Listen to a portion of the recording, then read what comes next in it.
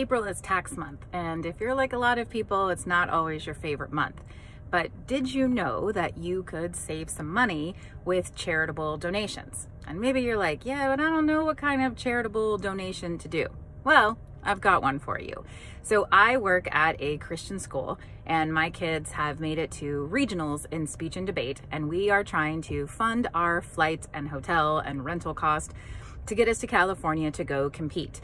So I have a link that is in my comments, and we are doing what's called Sponsor a Calendar Day. So basically you pick a day, and whatever day you pick, that is the amount that you donate. There are 3 of us going, so you can pick one day and just pay that amount and sponsor one person, or you could sponsor 2 people and double the amount, or 3 people and triple the amount.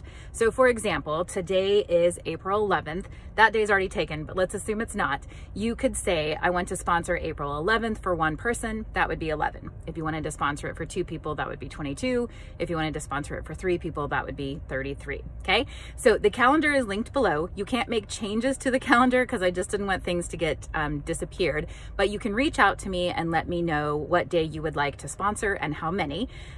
You can pay either through electronically, through Square, through Venmo, through PayPal, or you can reach out to me and I'll let you know where to send a check. Also, there are some incentives listed at the bottom of April. Now, if you do the incentives, you can't claim the tax deduction because you're technically getting something for your donation. But if you don't claim the incentives, if you just want to donate, then you can take that number and you can claim it on your taxes for next year as a charitable donation. So I hope that you will join and donate and help us get to California to compete in regionals. This is an amazing experience for these girls. I competed all of high school, and it was one of the most fun things that I did all 4 years. So thank you for helping us out. And even if you can't donate, please be praying for us and maybe share this so that other people can.